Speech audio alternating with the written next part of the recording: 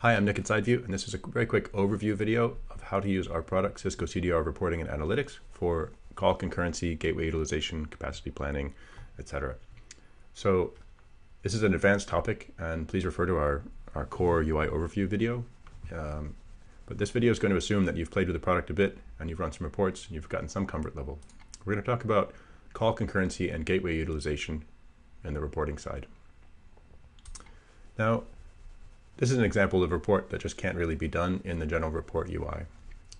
Computing call concurrency involves actually walking through the data and tracking and counting calls, especially if we're going to split those by something. By default, this will split the calls up by gateway and compute concurrency separately per gateway. First, however, I'm going to switch this back to look at just yesterday, just because my test data has a very strange spike showing.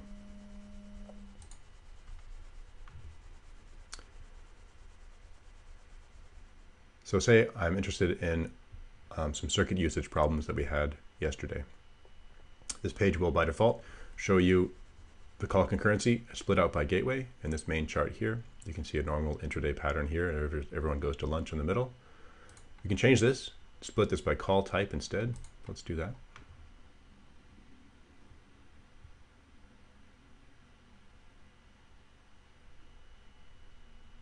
So inbound and outbound. And we can change this to device type and see hard phones, soft phones, IP communicator, Jabber devices, what have you.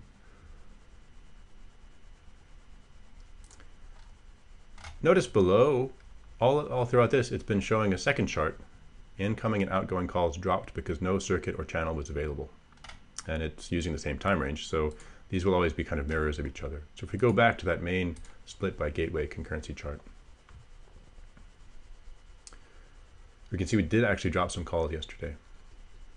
And those calls are going to correspond roughly to peaks in the time. So you have to line it up a little bit. Sometimes 8:40 a.m. It's not always directly underneath. And here's where we drop the call, 8:40 a.m. here. As of our latest version of this app, you can actually drill in to that time point. And it will now give you another call concurrency chart just from 8:40 to 8:45 a.m. Sometimes this is useful. Sometimes it's just eye candy. We can also change and deselect some of our gateways. If some of these really aren't subject to capacity worries, you can turn them off and then they will not appear in the chart. Also, you can change this from incoming and outgoing. You can change this to look at internal calls. You can use this, therefore, for more than really just gateway utilization. You can use this for internal, support group capacity planning. You can use this as a general concurrent calls tool. And that's it. As with basically all of our UIs, you can do save and create a dashboard panel, create an alert, have it, make a PDF of this as a dashboard, and then email that PDF to yourself, so on and so forth. But that's it. I hope you've enjoyed this video. Thanks very much for watching. Please watch our other videos.